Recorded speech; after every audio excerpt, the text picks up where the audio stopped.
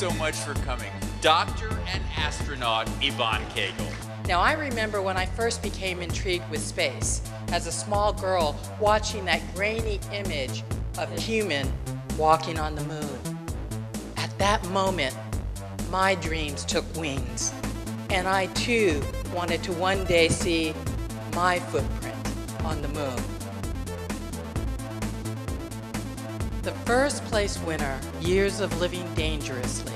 Well, I grew up in New York, the Bronx, and Brooklyn, and I had a dream about putting my footsteps, not on the moon.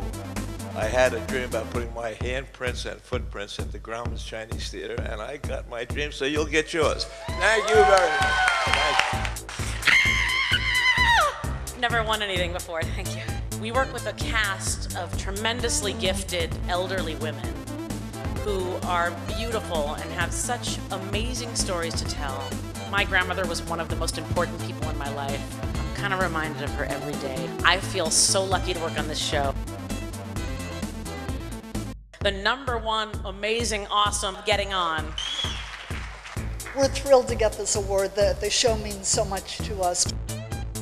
First place goes to Life According to Sam. We knew we had to tell the story of this disease that nobody knows anything about.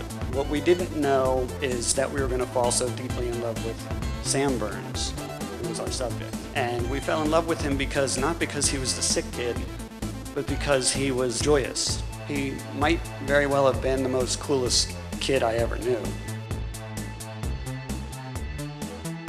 Shooting video. Yes. First place drama award goes to Parenthood. Thank you for watching Parenthood. Thank you for embracing the Hank Rizzolis and the Max Bravermans of the world. I love Max, I love Hank, and it's been my distinct honor to tell their stories.